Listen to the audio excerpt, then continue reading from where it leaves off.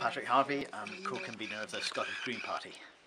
Well, what we've got here is not only a heritage centre which people have put together to say something about the pride that they've got in the community they come from, but also a park, the only bit of green space of that size and quality that this community has got access to, and they're both under threat. I think it's really absurd to suggest that a community like Tullibody shouldn't be able to look after these assets, enjoy them, and have the local people decide what those assets are going to be used for.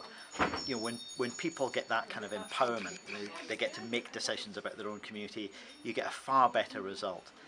I don't think anybody I've met here doesn't recognise that there's a need for a new school, but that it can be built on the existing site. So I really hope that the council makes the right decision and that the local people here get to enjoy and make use of the park and the heritage centre for many years to come.